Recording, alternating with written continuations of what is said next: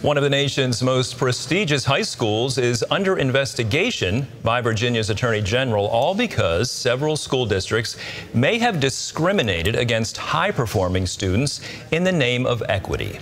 At least 13 schools failed to notify students that they won national merit honors, and they failed to notify them in time for college application deadlines. CBN's Brody reports. Thomas Jefferson High School for Science and Technology is ranked as America's #1 high school, according to U.S. News and World Report. Now the Attorney General is investigating the Fairfax County school for unlawful discrimination. We know that the admissions went from Thomas Jefferson being about 73% Asian American down to 50%. So it was close to a 20-point drop. Instead of academic performance, Attorney General Jason Miyares is looking into whether an equity-based admissions policy by Fairfax County schools means Thomas Jefferson is guilty of violating the state's anti-discrimination statute. He notes that the Fairfax Public Schools superintendent paid an equity consultant $455,000 for 9 months' work.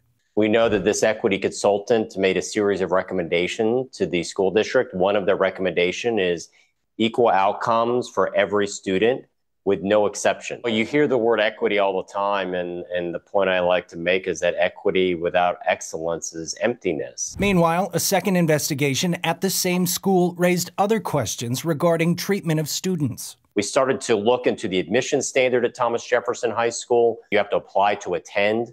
And then the national merit issue popped up. That issue being at least 13 Virginia schools failing to notify students of their national merit scholarship status in time for college application season. The award honors the top 3% of students nationwide with scholarship opportunities. Miyares now expanding the investigation to determine if the schools withheld the information from students because of their ethnic background. It is two branches of the same tree. We're looking at the admission standards at Thomas Jefferson High School, which is a governor's school you have to apply to attend. And then we're also looking at what was the reasoning why you had the systemic problem of failure to recognize all of these National Merit Award winners, over 70% of which were Asian American.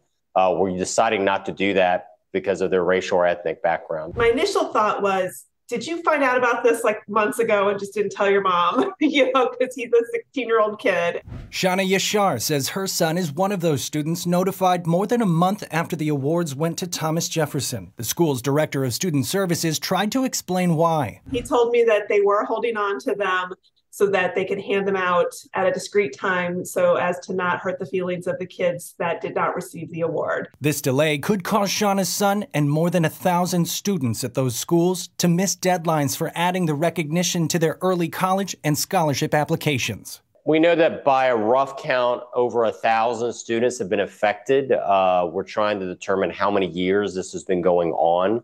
The Attorney General plans to update the public with additional information as the investigation presses forward. Brody, CBN News.